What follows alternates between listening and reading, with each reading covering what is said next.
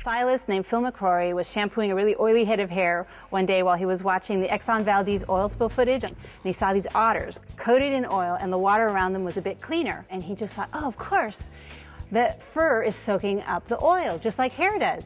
So he went and took a bunch of loose clippings of hair off the floor of his salon, and he took a kiddie pool, poured a bunch of water in it, poured a quart of oil in it, and he discovered that 1 quart of oil is soaked up by 1 pound of hair.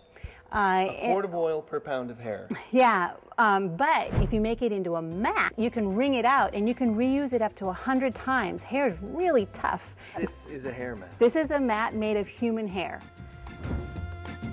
Is this clean? It's clean. It's been boiled. It's been flash boiled, and so there's no lice or anything. It doesn't smell like anything. Nightly whiplash. Yeah. How do they get human hair? Well, in China, it's a commodity and it's purchased. But in the United States, it's hard to purchase hair. So our charity works with... Why is it hard to purchase hair in the United States? Because it's not recycled yet. There's no pickup system for hair from salons. But a lot of salons want to get involved. And so all of these boxes have been mailed into us from hair salons around the country. Yeah, school kids mail in hair, classrooms mail in hair.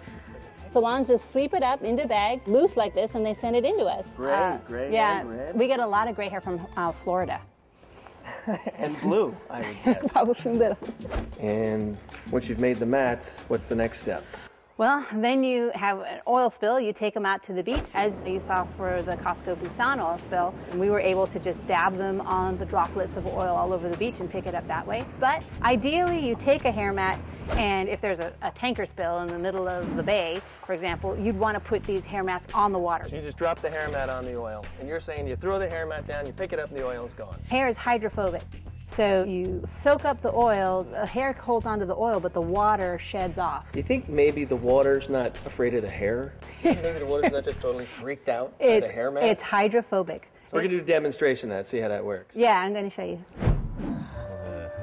Okay, so you want to see how this works? You got your gloves on? I got the gloves on. Okay, so this is your hair mat. I'm going to pour in the oil. You're going to see how oil floats. See how the oil is floating right there? Yeah, now go ahead and put the hair mat down on top of it. Yeah.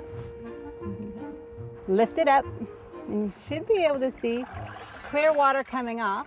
Clear water keep it in there. Yeah. Nothing. Totally clean. Totally clean. Yeah. Oil spill in your house? Yeah, exactly. Get some human hair. Exactly.